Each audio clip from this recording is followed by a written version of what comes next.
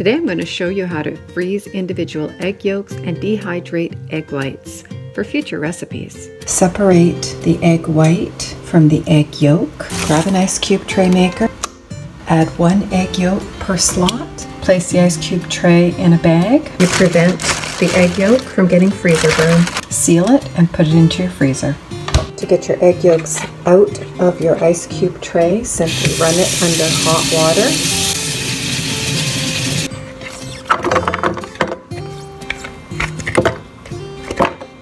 Transfer your egg yolks into an airtight Ziploc bag. Take all of the air out and throw them in your freezer.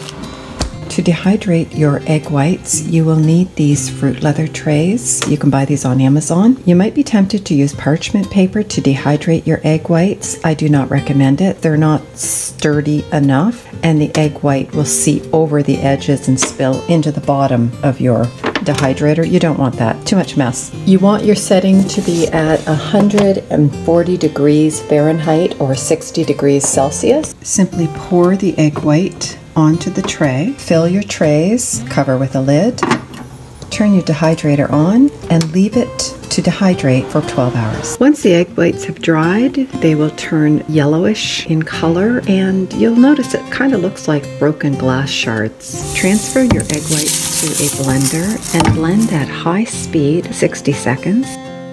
You will not want to open this right away because there's a lot of egg dust that comes up, so just let it sit for about 3 to 5 minutes. You can store the dehydrated egg whites in a food saver bag or in a glass jar. 1 tablespoon of egg white plus 3 tablespoons of water equals 1 egg. Place your dehydrated egg whites in a cool, dark space. It will last approximately 5 to 10 years.